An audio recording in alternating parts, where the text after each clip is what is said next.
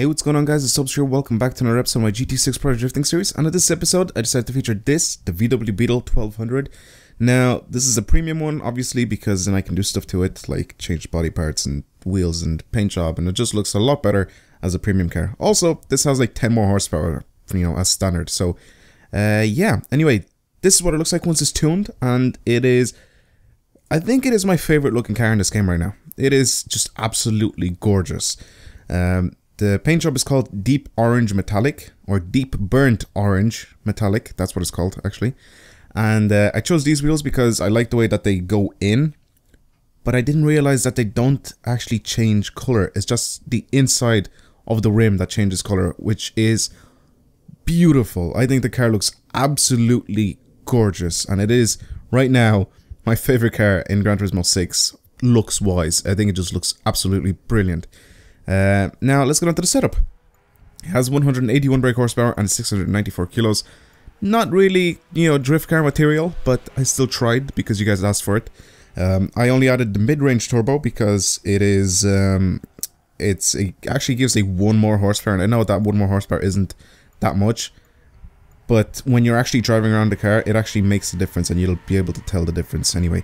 Now on the track, what can I say about this? It obviously doesn't have the power to be a proper drift car, so you can rule that out. It is very light, however, so the power to weight ratio wasn't too bad. But when you take it out on the track, especially because it has really skinny wheels, and because I have comfort hard tires on it, it actually slides alright. It slides pretty good.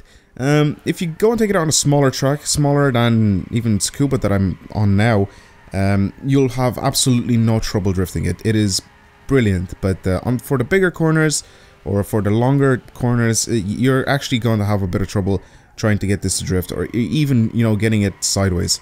But once you drive it around a few times and you actually get used to it, it's very easy to drive. Again, as I said, it doesn't have that huge amount of power that you can have with drift cars, but once you get used to it, as I said, it just drives perfectly fine, and it's a very normal drift car. It's a car that I would definitely use again because it's fun to drive.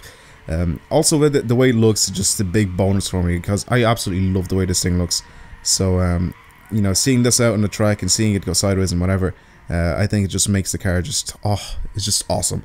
But it wasn't a very difficult car to get to drift. I was messing around with the suspension quite a lot because the front was pulling off to one side a little bit because I don't know, for some reason the front had a bit more grip than my usual drift cars. But after messing around with the suspension, I got it pretty much just right, and I think the suspension setup that I have right now on this Beetle, I think is just perfect. It's dead on.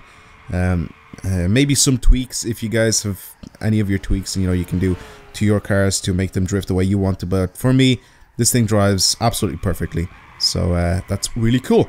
Anyway, hopefully you guys have enjoyed this video. If you have any suggestions for any cars for future episodes, leave them down in the comments below.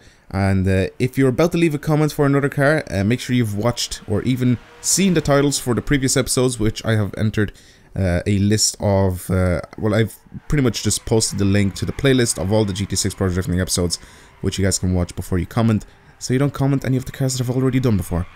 But yeah, that's about it. Thank you for watching, and I will see you guys later.